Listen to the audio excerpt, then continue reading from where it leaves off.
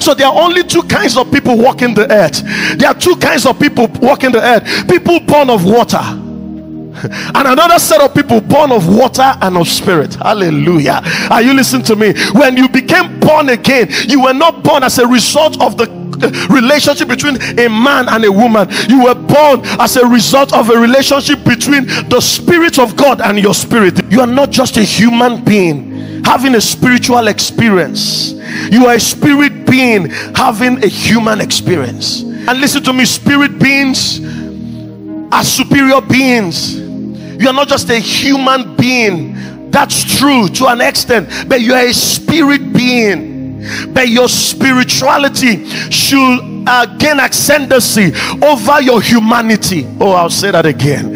I said your spirituality should gain ascendancy over your humanity. I hear people who say we are just humans.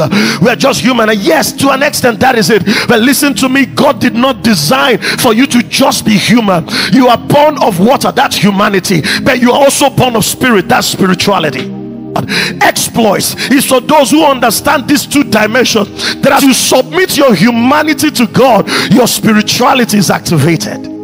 That as you submit your weaknesses to God, your strength in the spirit is activated. That's why I said the Holy Ghost helps our infirmity. He understands our humanity, but the Holy Ghost has come to help your infirmity. The Holy Ghost has come to be your added advantage. Listen to me, the Holy Ghost looks for weakness so that his strength can be revealed. The Holy Ghost looks for pain so that his power can be revealed. The Holy Ghost looks for humanity so that divinity can be revealed. I am a spirit, I live in a body. I have a soul and it tries to ignite it. I'm in control, I'm in charge of this body. I can't let it go, I am free, no more bond. It's the truest.